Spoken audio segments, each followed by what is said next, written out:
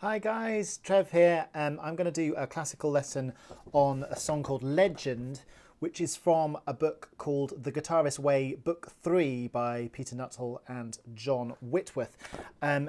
Legend is a beautiful song. A couple of my students are a little bit sort of stuck by the changing of positions, so I just want to do a little video and that hopefully will help at home. So the first bit,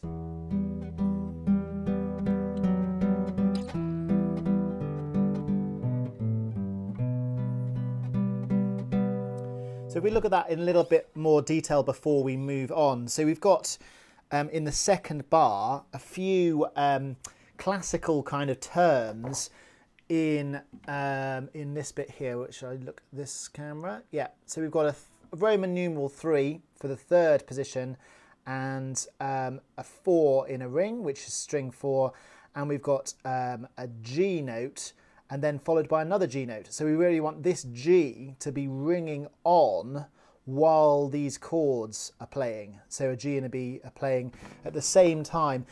So it's kind of easier to see it rather than on the notes, but you've got sort of this, so third fret, if I go back to that, so third position, is where you move your whole hand up to the third fret. And if we think our fingers are kind of lined up for the third, fourth, fifth, sixth fret, sort of like that, that's third position. And what that means is that our third finger on the fourth string is a G. So you might be able to work that out by your ears actually. So you might be able to just, can you hear it sounds the same?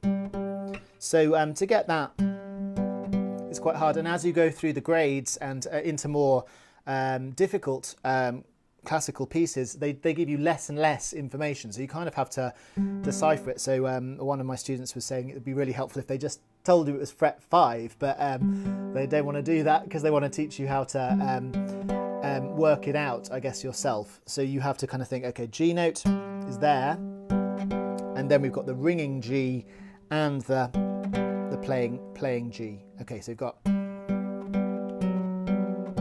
we've then got a slide down back to first position, and then open, and then a left hand slur, which would be a kind of a pull off,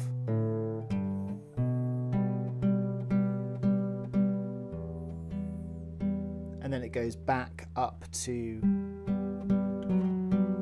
sliding.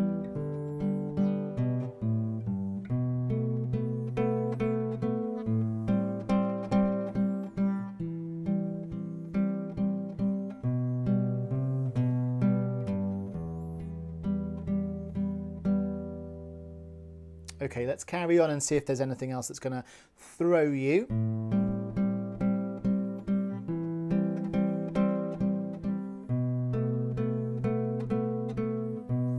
Oh, ral edim, ral edim, so rallentando, so slowing down and getting quieter at the same time, so that.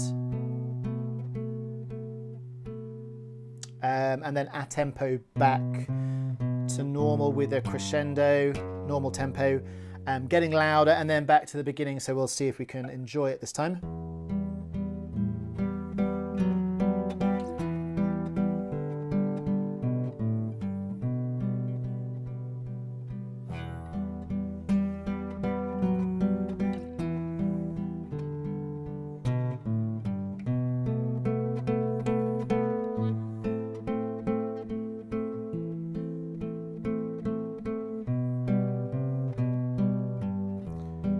Okay, now we've got to coda, which is a kind of a special ending. So if we go to the coda at the bottom, and then we've got our F sharp in the bass,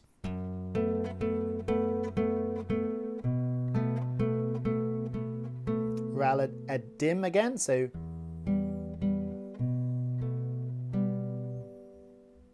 and then we want the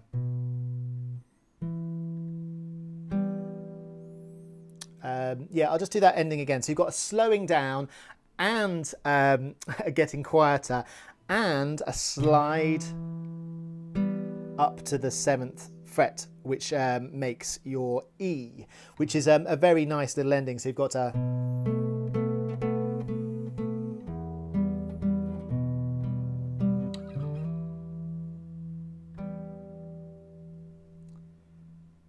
and the very last note has a pause on it, so a fermenter, I think it's called. So you basically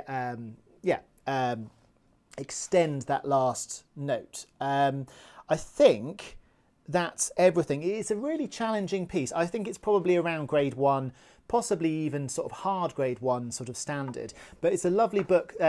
Guitarist Way book 3 has quite a lot of pieces, so if you are if you're past book 2, or you're indeed doing any grade work, it's a good kind of accompaniment to the work that you're doing.